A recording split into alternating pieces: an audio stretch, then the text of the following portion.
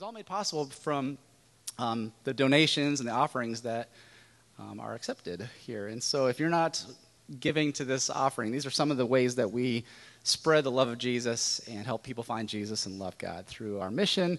And so I just want to encourage you to give online if you don't do so yet. And we also have some places out in the lobby where you can do so too. But just when we're all participating in this, it's awesome to be a part of this mission together. And if you want to be a part of the Moments of Hope team, we would love for you to just go to velocitychurch.info and sign up. We have a new one, I think, coming in July. Should be a lot cooler weather that time, but it's just really cool to be a part of a church that has a mission of focused outreach, and that's one of the coolest things that we do. And so glad that you are a part of all that. We couldn't do that without the support and financial backing of all of y'all. So thanks for that. Well, I'm going to go ahead and pray for us. I'm going to pray that God would just really speak to our hearts and illuminate our minds of what he wants to say to us. So will you join me in prayer? Lord God, we just thank you for the moments of hope that you give us, the hope that you sent through your son Jesus, and the hope that we have in him by placing our faith in him. Thank you for that wonderful gift that we don't deserve. There's nothing we can do to earn that or improve upon that. Just receiving that gift is so wonderful. So thank you again for sending Jesus to this planet to redeem us, to save us. And we pray, God, as we go through this day, as we go through this series, that you would show us where to place that confidence in. And you would teach us, you would challenge us, and inspire us. And we ask that in your name. Amen.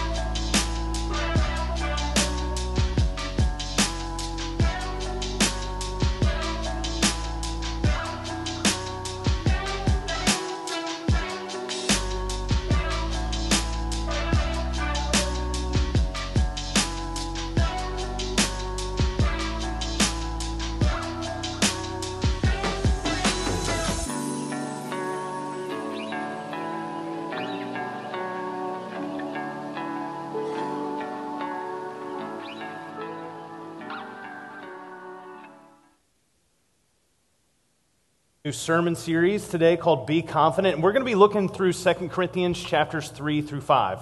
Today we're going to be in a big chunk of 2 Corinthians chapter 3, so if you have your Bibles with you, or if you have a phone and have a Bible app, we're going to be going through quite a few verses, and so I want to encourage you to open that up and kind of follow along as we go through there. We're going to be talking about the confidence that transcends our circumstances and the things that keep us grounded in times of uncertainty. And so we're going to be talking about characteristics that build our confidence, help us to become confident people over the next few weeks. Now, in these 3 chapters that we're going to be looking at, the words we know and confident and bold are used repeatedly throughout the chapter. And so we're going to be looking at where that comes from and how we establish confidence in our life.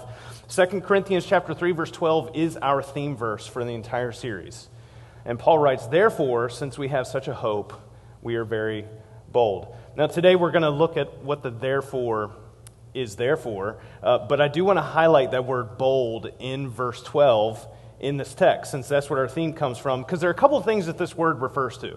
The first thing I'll mention is this. This word bold means free and fearless confidence, or cheerful courage or assurance. And I just got to say, when I think of confidence, when I think of boldness, and when I think of assurance, there's one thing that kind of sticks out in my mind, one particular thing that we can participate in that really exudes confidence in life. And so the first thing that I think about when I think about confidence is I think about trash talk.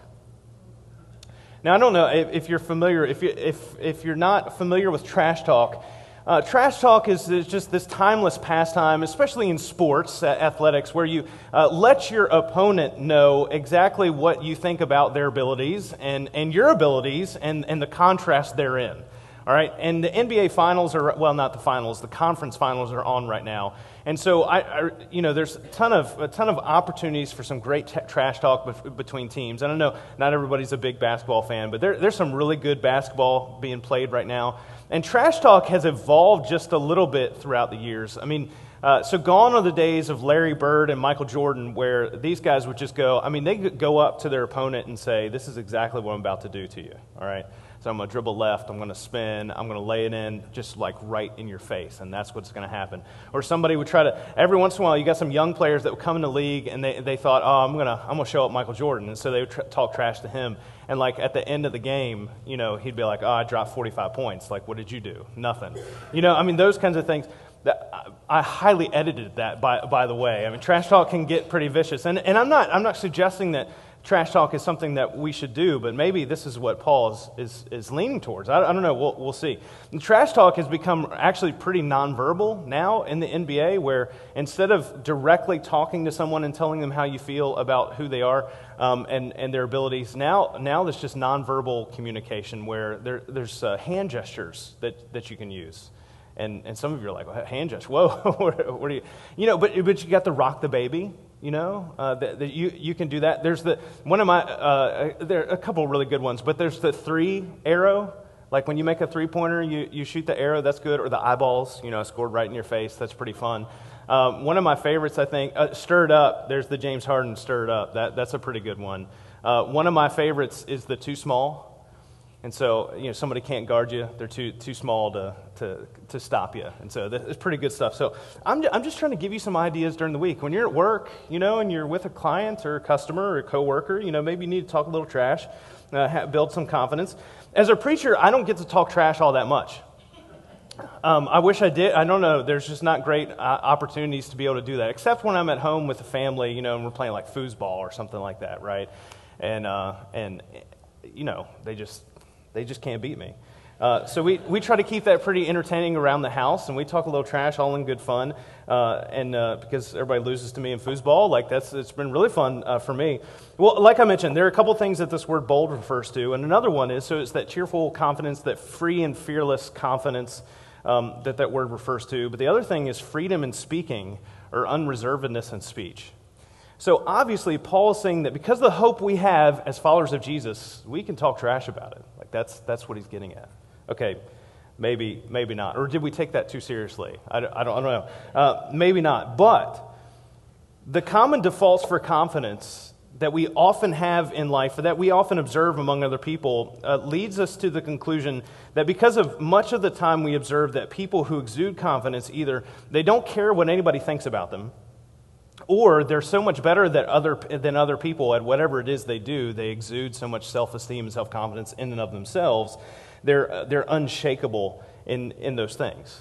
And so they seem free and fearless in their confidence, or they're reserved in their speech. They can talk because they can walk the walk. And those are the things when we lack self-confidence that most people are hoping for. They see those things like, I'd like to be like that person. I'd like to be able to have that kind of confidence where I don't care what anybody thinks about me, and I can do whatever I want because I know I'm good at whatever I do. And so we think that maybe some good self-talk or being like that will help us enough to help correct an unhealthy low self-esteem. And while there's some value in some of that, there's also a premise that needs to be corrected. And that is that if our confidence is only generated through ourselves, then it is not on a foundation that will last. I can talk as much trash as I want to when I'm playing foosball against the family, but sooner or later, the mind games are not going to work anymore. They're going to figure it out, and they're going to beat me. And it's just not going to be anytime soon. So don't be too encouraged there, son and daughter. The problem is not that we need more self-confidence. And so I just want to kind of get this out of the way at the beginning of this sermon series. So this is not going to be like, here are the 5 steps that I need to generate more self-confidence in my life so I can go into my job or go into my relationships or that kind of thing, and everything be amazing for me all the time because I have this really healthy self-talk. It's not going to be about that because the problem is not that we need more self-confidence. What we need is confidence in something that is far greater than ourselves because we're fallible and we can't sustain our own confidence for ourselves. And what we need to be more confident is more confidence in God. Our confidence comes through humbly trusting Christ, not ourselves. And that's what we find as we read through 2 Corinthians chapter 3. Paul teaches us to be humble and to put our trust in God. And so we're going to be looking at this section of Scripture through different chunks as we go through, so we see how Paul builds this case for how we can be confident, how we're meant to be bold. Therefore, because of the hope that we have, we can be bold in our lives. So we can speak boldly, we can live boldly, we can think boldly, not because of who we are, but because of who He is. And so let's start in 2 Corinthians chapter 3, verses 1 through 3. And Paul writes this: "Are we beginning to commend ourselves again, or do we need, like some people, letters of recommendation to you or from you? You yourselves are our letter, written on our hearts, known and read by everyone. You show that you are a letter from Christ, the result of our ministry, written not with ink, but with the Spirit of the living God, not on tablets of stone, but on tablets of human hearts." So in the first century, when people were traveling around, you didn't have ID, you didn't have social security cards, you didn't have an Instagram that somebody could follow, you didn't have a Twitter, that kind of thing, a website where people could know who you are because you're already famous, that kind of thing. You had a letter of recommendation. You know, people that let you know, hey, this person is legit. And as Paul is talking to the church in Corinth, this is not the only letter that he has sent them at this point in his ministry. He has sent them tons of instruction. He's preached to them, and he says, hey, the evidence of my self-worth here among you is not because some other person says I'm amazing or because I wrote my own letter of recommendation and tell you how amazing I am on my LinkedIn profile. He says it has everything to do with the result of what's happening in your life. And so look around and look at what's happening to you. And it's not because of how amazing of an evangelist Paul is and because of how incredible his sermons have been and because of all the ways that he served them, that's created these amazing things and results that they can look at in your life. It's all because they are able to see what God has done through Paul simply being obedient to preaching his word to the people. 2 Corinthians chapter 3, verses 4 through 5, Paul writes, "Such confidence we have through Christ before God, not that we are competent in ourselves to claim anything for ourselves, but our competence comes from God." So Paul's confidence and his competence wasn't relying on other people's endorsement, nor was it in himself. His confidence was in God and what God is doing. That is not the message that we normally hear in our everyday life. The world will insist that you can gain confidence if you put enough trust in yourself. And so we hear a lot of things about, hey, we need to build up one another's self-esteem, you need to build up your self-esteem, or you need to build up your kids' self-esteem. Believe in yourself, you can do it, you can cope with anything, you can do anything you put your mind to. You can be anything you want to be, right, kids? Like that's the one thing we're supposed to teach our kids as parents. Maybe not. As parents, you want your kids to have a reasonable amount of self-esteem, right? You want them to have a healthy self-image and self-worth. But maybe that's not based on them themselves and who they are and how they feel in the moment. Maybe it's built on something greater than that. If we tell them and we tell other people that you can be anything you want to be if you just believe in it strongly enough and put enough work and effort into it, then everything's going to be exactly the way that you want to be, we might not be helping them out very much. Can you imagine, another basketball reference, Shaquille O'Neal? For those of you that don't know, he's a big guy. About 7'2", 350 pounds. All right, it's a big guy. Imagine this man and growing up and all the growth spurts that he went through. Imagine his mom telling him, "Honey, you can be anything you want to be," and Shaquille saying, "I want to win the Kentucky Derby as a jockey." What are we doing here? Like, what are we saying? Yes, honey, you can be anything you want to be. Like, no, that's probably not gonna. Maybe Shaq could throw the horse over his shoulder and run. Like maybe it could work that way, but that's probably not going to happen. And here's the thing: no matter how confident that we may feel, no matter how much we build our self-esteem, no matter what kind of healthy self-talk that we have, there are going to be some difficult challenges that we cannot resolve on our own, regardless of how much we believe in ourselves. And so when the business fails, when our stock folds, when our health breaks, when our children rebel, when your spouse has an affair, when you have a loss in your family, when there's a tragedy, there's a horrific thing that happens in our lives, all the self-confidence in the world is not going to be sufficient. And in that moment, your strength needs to come from something that's far greater than yourself, that can be sustained in you beyond just your own ability in that moment. And the disciple of Jesus can be confident in uncertain times because we put our trust in Jesus and not ourselves for our strength. The Bible says in 1 John chapter 4, verse 4, "Greater is he that is in me than he that is in the world." Here's this example that Paul writes that really brings this, I think, into clear focus, and this is from 2 Timothy chapter 4, verses 16 through 18. And this is Paul is in prison. He's being accused of going against the Roman Empire, and Paul writes this, "At my first defense, no one came to my support, but everyone deserted me. May it not be held against them. But," and some of you maybe know exactly what this feels like. You feel alone, you feel abandoned, you're in this moment where like you've got nothing. "But," Paul says, "the Lord stood at my side and gave me strength, so that through me the message might be fully proclaimed and all the Gentiles might hear it. And I was delivered from the lion's mouth. The Lord will rescue me from every evil attack and will bring me safely to his heavenly kingdom. To him be glory forever and ever. Amen." In order for us to have this kind of confidence and this kind of boldness to speak out for who God is and what he's doing in our lives, we need to approach our lives and God's movement in them with humility.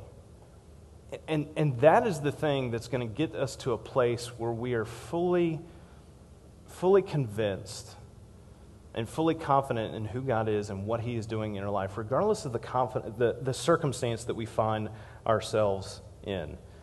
We need to come to the place in order to build our confidence where we can admit, "God, I can't do this on my own. And I need you. And I need to put my trust and my hope and my confidence in you." If you think about it like this, the Christian life has many paradoxes. And I've said this countless times throughout the years. God is not uncomfortable with paradoxes. We are. God is not. We die to live. We give to receive. We lose ourselves to find ourselves. We surrender to experience victory. And we humble ourselves to be exalted. And in order to be confident, we admit our inadequacy. When it comes to life, when it comes to what we face, when it comes to who we are, compared to who God is and what he's willing to do for us in our lives, it takes humility for us to say, "God, it's not about me. Like, this is not something I can do on my own. I can't handle the stress of the day. I'm not enough for this moment. I need you to be more than what I can be on my own." And when we put our trust in him, he comes alongside of us to reinforce us and to enable us by the gift of his presence continually in our lives through the Holy Spirit, so that we can say with Paul, "I can do all things through Christ who strengthens me." Because when Paul says this in Philippians chapter 4, which is really popular in sports venues, right? Because that's why God gives us strength, is so we can make three-pointers and win NBA championships. No, it's because Paul says, "Hey, here are all the times that I've almost been killed. Here are all the times that I've been jailed. Here are the times that everything has gone horribly for me. Yet despite all that, because of who God is and how he strengthens me, I can do all things." Our confidence comes from relying on God's grace, not our performance, and that takes humility for us to recognize that's what we need. In 2 Corinthians chapter 3, verse 6, Paul writes, "He has made us competent as ministers of a new covenant, not of the letter of the Spirit, for the letter kills, but the Spirit gives life." And when Paul's talking about this, he's talking about the Old Testament law. He's talking about the contrast between that and the new covenant, and we'll talk about a couple more contrasts here in a minute. But we might think that as we look at our society, we look at our culture, like we don't really live law-based anymore. We're not following the Old Testament law, but maybe we are following a different type of law and expectation that isn't really fulfilling what we need in our lives. For example, most people in the world perceive that when you die, you will be judged by obedience to the law. It's like, well, not necessarily the Old Testament law, but if you ask most people the question, "When you die, do you think you'll go to heaven?" most people would say, "Well, I hope so, because I've been a pretty good person." The idea of that, the thinking, that the foundation of that kind of thinking is law-based. It's like, well, maybe there's this list of my life, and so at the end of the list, there's the good side and there's the bad side. And what I'm hoping for, like if there's 50 things on the list, hopefully I've got 26 good things and 24 bad things, because that one extra good thing, I think that'll get me in. Like that's how things work, right? God is up there, he's checking his book, he's checking it twice, trying to find out who's naughty or nice. God is going to judge you someday. That idea that, as long as our good list is longer than our bad list, we're good. And yet, in the face of that, that's kind of our hope. That's the way we think. And yet, in the face of that, you talk to people how they feel about the prospect of dying, and the way that we handle death in our culture is not that great and not that healthy. People live in constant fear of death or judgment, or how people are going to think about them or their legacies, all those kinds of things.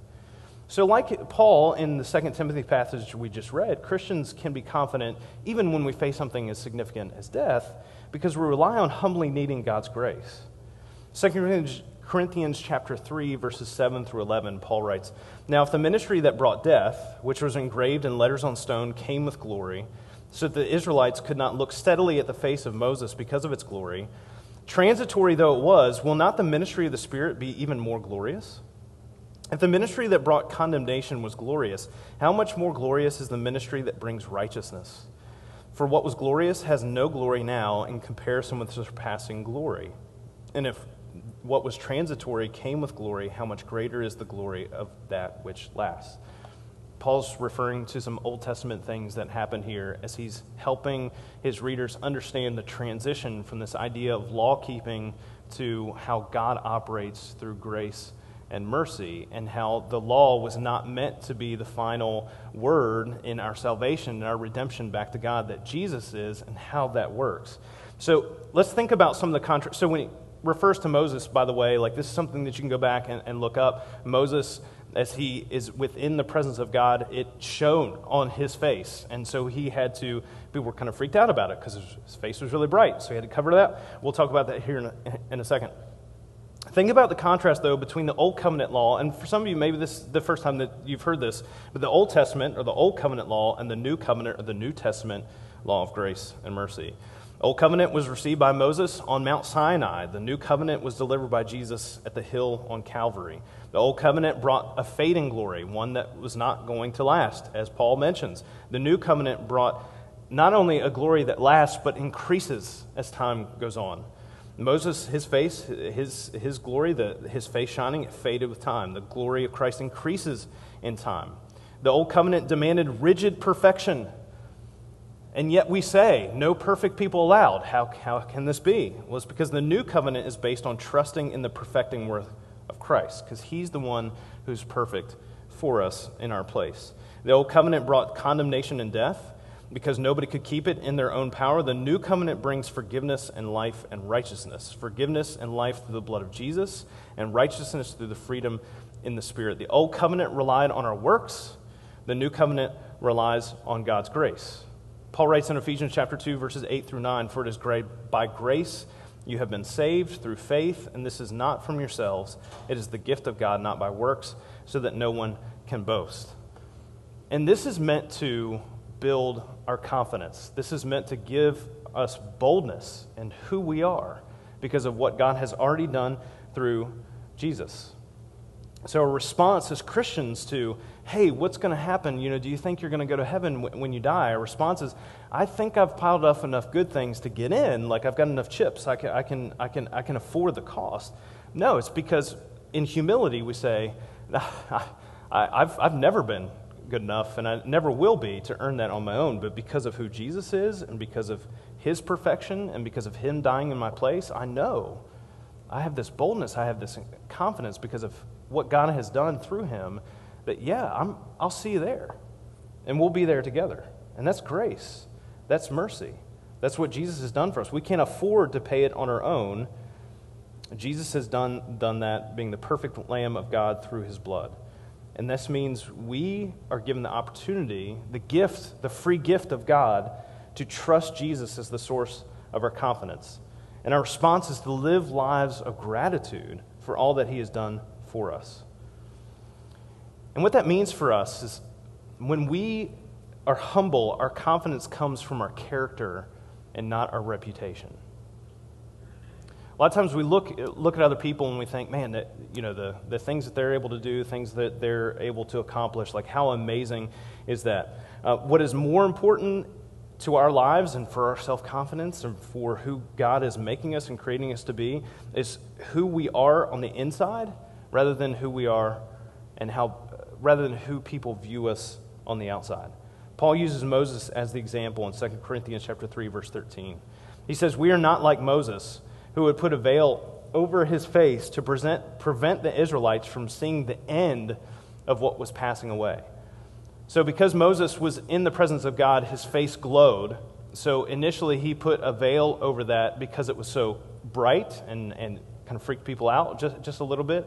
But he kept the veil on because he didn't want people to think that it was going away. Gradually, as Moses realized this glory was fading away, he tried to keep the veil because he wanted the same reputation, right? He wanted people to think, hey, this is the same incredible person who was in the presence of God. The world finds a lot of fulfillment and teaches us to find a lot of fulfillment based on what people think of us. The way we value things, you know, we value the young and the beautiful. We're told that you can be self-assured if you look good, if you make a good impression on people. But the problem with that is, as we age, some of us have discovered that more than others, our glory diminishes at some point. And yet, the older we get, for some of us, our confidence doesn't wane because we realize none of those things were that important to begin with at all. In 2 Corinthians chapter 3, verses 14 through 15, Paul says, "Their minds were made dull, for to this day the same veil remains when the old covenant is read. It has not been removed, because only in Christ it is taken away. Even to this day, when Moses is read, a veil covers their hearts." And as Paul is writing this, he said, you know, the same problem still exists. Is that when we base our confidence in the wrong things, is this, oh, Moses' face glowed. Okay, cool. Like, that's what our confidence is in. What about when that fades away? God said that was never what you were called to put your confidence in to begin with. So it wasn't that everything in your life is going to be perfect, everything's going to be hunky-dory, you know, you're not going to have to deal with the consequences of sin in the world. It has nothing to do with that. It's that God has taken care of your salvation, gives us his grace, mercy, love, justice, and righteousness. And like that is what changes the entire trajectory of our lives for all eternity. In 2 Corinthians chapter 3, verse 16, Paul says, whenever anyone turns to the Lord, the veil is taken away. So when we humble ourselves, turn to Jesus, accept him through faith, the veil is taken away, and we see clearly what we were not able to see before. There's a movement from the pride of reputation to the humility of developing character in our life. Finally, in 2 Corinthians 3, 17 through 18, Paul says this, "Now the Lord is Spirit. The Lord is the Spirit, and where the Spirit of the Lord is, there is freedom. And we all, who with unveiled faces contemplate the Lord's glory, are being transformed into his image with ever-increasing glory, which comes from the Lord, who is the Spirit." Regardless of what's happening on the outside, whatever we're looking at in the mirror, whatever we're experiencing in the circumstances of our life, our confidence comes not from all those external, reputational measures. It comes from what God is already doing, has done, and is doing on the inside of our hearts and our minds through Jesus. That's where the transformation comes from. It starts when we become disciples of Jesus, when we say yes to Jesus, when we're baptized in him. I mean, that's part of the picture of that. All the old stuff is washed away. All the new stuff, the new creation life, that has begun. That's why that imagery is there for us when we say yes to Jesus. The old things are passed away, all the things in our life become new. And we become confident not because of what we can produce, but because what God has given for us. I'm just going to assume that there's something in your life this morning that you're not confident about. And I just want to ask you, whatever that thing is this week, is to do the work of taking your own strength out of the equation and instead ask yourself this: am I letting my confidence in who God is directing me to be? In other words, am I focused on being guided by the Spirit in my effort and the character of who I am when I do this thing? Is that, or is it the result? Is the reputation is what other people see? Or regardless of what happens, let's say you don't get the result that you want. Maybe it's the project that you're doing at work. Maybe it's the thing that you're trying to teach your kid at home. Like regardless of what it is, no matter what it is, who was I when I did this thing? Versus what was the result I got out of it? Was I faithful to who God has enabled me to be? Did I humbly put my trust and my hope and my faith in His strength, not knowing what He might do through this versus what I was able to do it through my own strength? Because that's when we find the freedom from the need for self-confidence, because we'll have an endless supply of confidence in God.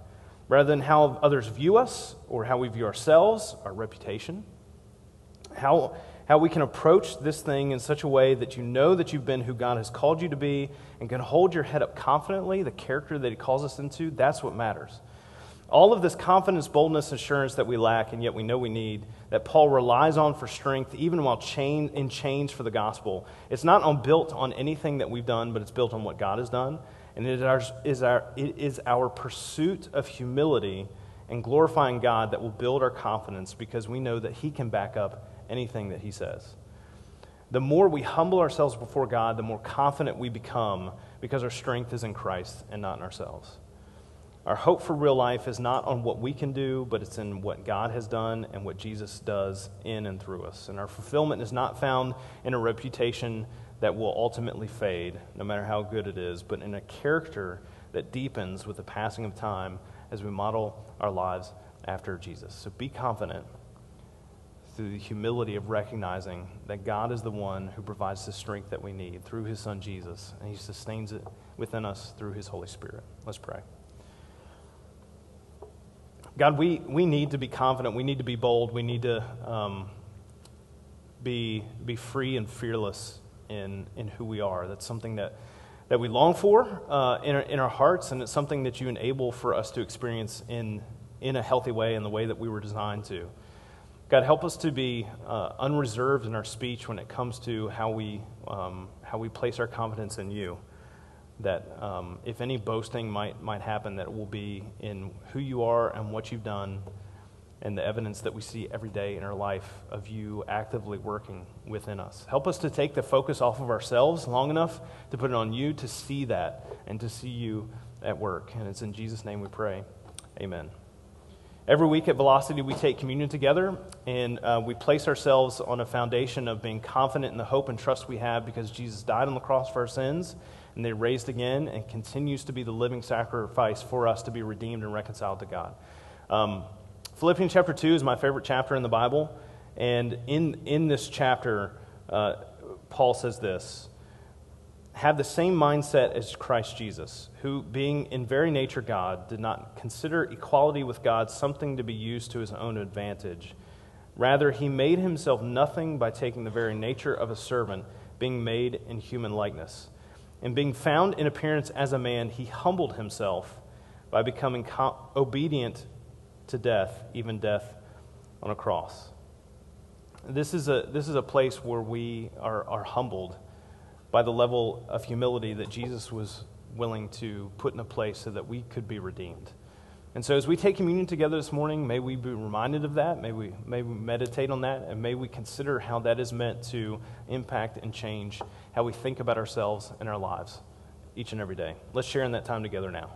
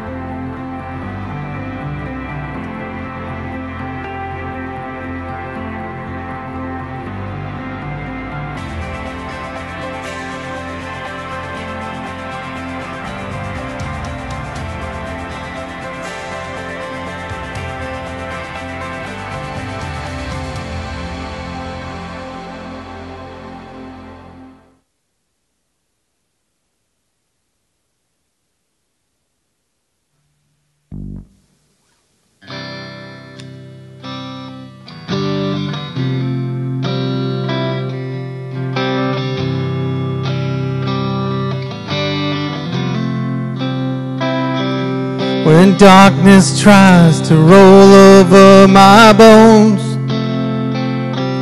when sorrow comes to steal the joy I own, when brokenness and pain is all I know, I won't be shaken. I won't be shaken. My fear doesn't stand a chance when I stand in your love. My fear doesn't stand a chance when I stand in your love. My fear doesn't stand a chance when I stand in your love. Y'all stand and sing with us, please. Oh, shame no longer has a place to hide, and I am not a captive to the lies. Oh, I'm not afraid to leave my past behind. I won't be shaken. No, I won't be shaken.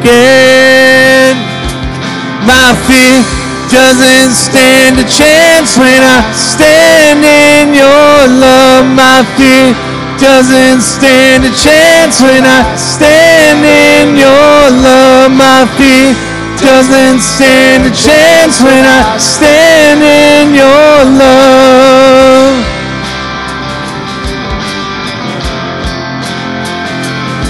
There's power that can break off every chain. There's power that can empty out a grave. There's resurrection power that can save. There's power in your name. There's power in your name. There's power that can break off every chain. There's power that can empty out a grave. There's resurrection power that can save. There's power in your name. There's power in your name. My fear doesn't stand a chance when I stand in your love. My fear doesn't stand a chance when I stand in your love. My fear doesn't stand a chance when I stand in your love.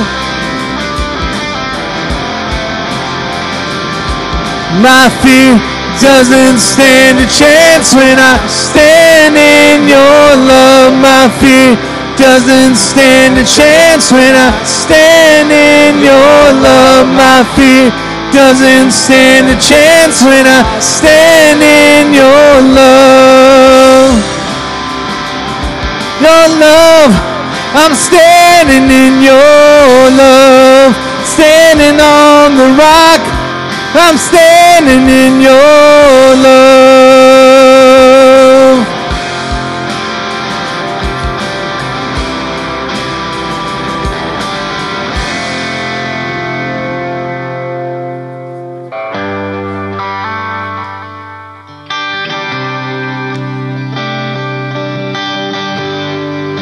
A refuge for the poor, a shelter from a storm. This is our God.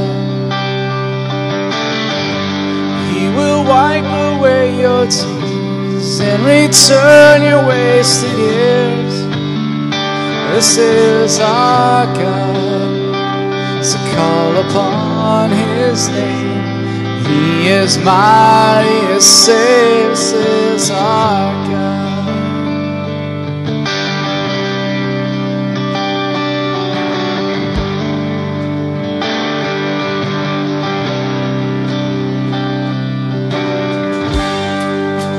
Father to the orphan, a healer to the broken.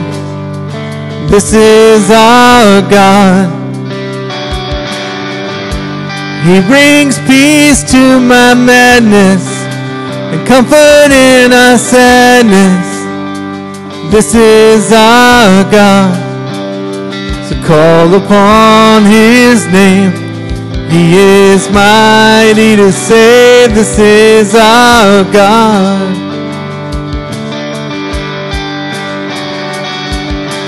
This is the one we have waited for.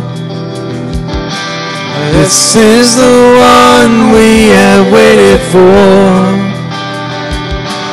This is the one we have waited for. Jesus, Lord and Savior.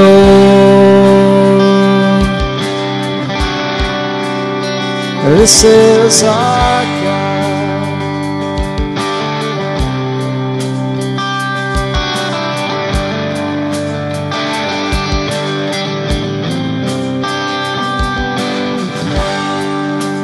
Fountain for the thirsty, a lover for the lonely.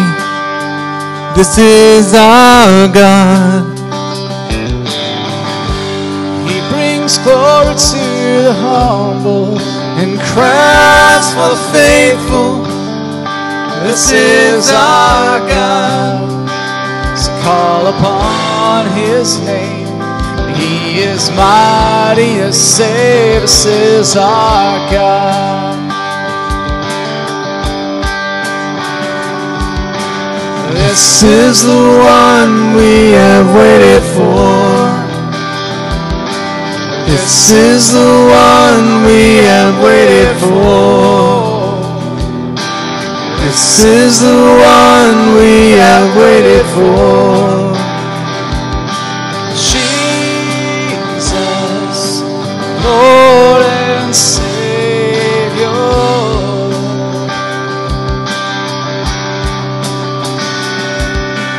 You are the one we have waited for. You are the one we have waited for. You are the one we have waited for. Jesus, Lord and Savior.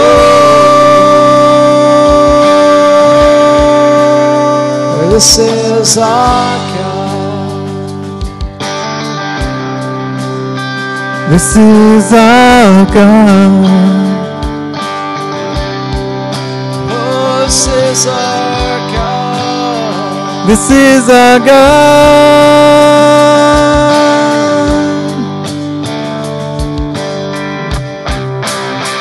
This is our God. This is our God.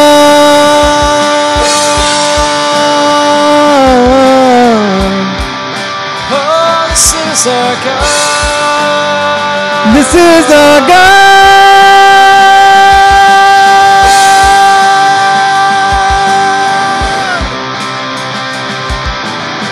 Hey, thanks for being with us here today. Those of you at home, sorry about the sound. Have a great week. See ya.